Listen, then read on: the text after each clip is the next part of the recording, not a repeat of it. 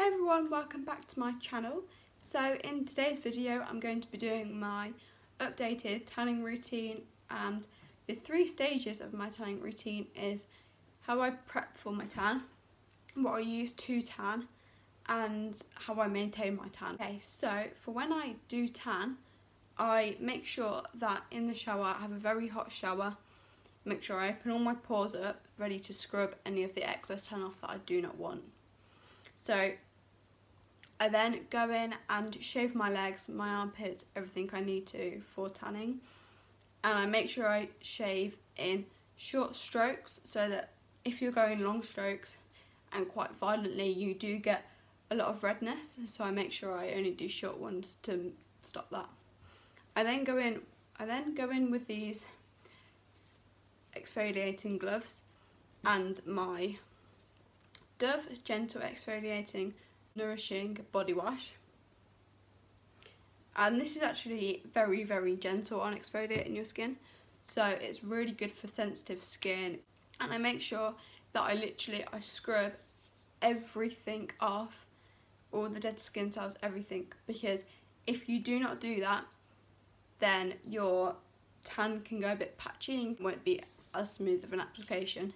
So after I've finished exfoliating and shaving, I will go ahead and wash the rest of my body, wash my hair, my face, everything. And then before I get out the shower, I turn the shower head on really cold, and I stay in there for about 30 seconds more, and make sure that I close all of my pores after you've been in the shower, because if you don't close those pores once you've exfoliated and everything, you will get those black dots when you tan, and to prevent that you just need to have a cold shower.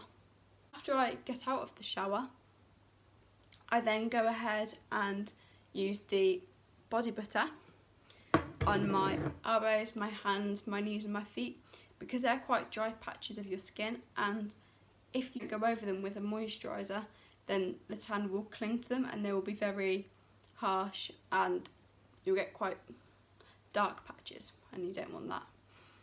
And then I kind of sit around, wait for an hour just so my pores can fully close up so that nothing else will go in them. So for when I do tan, I use the St. Murray's tanning mousse in dark, and I go ahead and apply that just with a basic Superdrug tanning mitt. I just go ahead, make sure I've coated everything.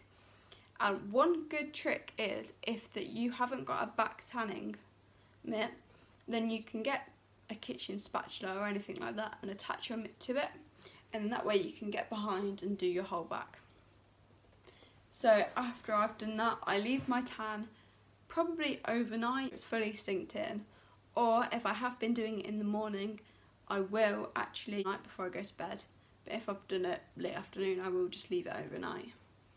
So then when I've rinsed my tan off, I like to rinse it off with a freezing cold shower just for about 30 seconds to rinse off anything. Because if you have a hot shower to rinse off your tan, also you've put your tan in, will actually come out and you get more tan coming off you than you should be. For maintaining it, I like to make sure I moisturise my body every single day to keep my tan on for as long as possible. I really like this tan because on me it fades very slowly, and make sure that I don't get any patchiness or anything. Obviously I do get a little bit towards the end of the week, but mainly it just fades naturally, so I can just scrub it off with the exfoliator and I'm all done.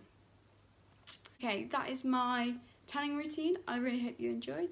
Please like and subscribe if you enjoyed this video, and I hope I've showed you some more tricks and stuff. So yeah, bye.